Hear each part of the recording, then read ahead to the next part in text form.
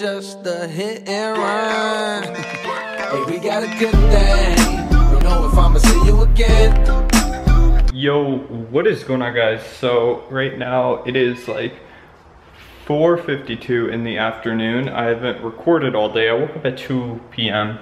just pretty late because I went to bed at like 6 because I started editing at 3 a.m. which is just, it's not good. I need to start making my videos a little bit earlier, but who cares? For the past couple hours my camera has been charging, so that has been why I haven't recorded it all, but you know, that doesn't really matter at all. So this afternoon, I'm probably gonna be going to dinner somewhere, going out to dinner at a restaurant. What's up, Kyle? Where are we going? Dinner. Dinner? What are you gonna get, man? Probably quesadillas. Quesadillas? Sounds legit. I'm probably gonna get a burger. So I've been thinking about something. Lately I've been lying. Cause I found my reason in nothing. So I won't close my eyes. Alright, so we just got done with dinner. We are heading home now. Kyle, give me a review of that restaurant. Like, I love it.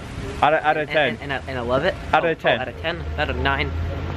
I give it a 8.75 out of bananas. Alright, so right now Kyle is in my room. He is spending the night. There he is. My mattress is up, so he could sit in my DX Racer and do free run right now.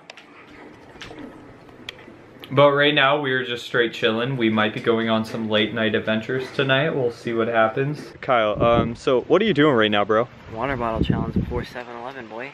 All right, let's go. Bro, you just killed that. There's a little bit left, but yo, you got as much as you could, bro. You just killed that. You just killed that.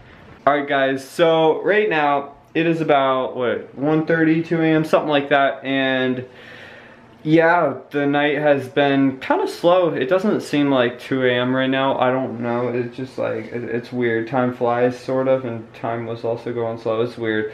But right now, we are sort of halfway done with Forrest Gump. Me and Kyle were just watching that after we got back from 7-Eleven, which you saw a little clip of us walking there where he did the water bottle challenge, which was kind of funny.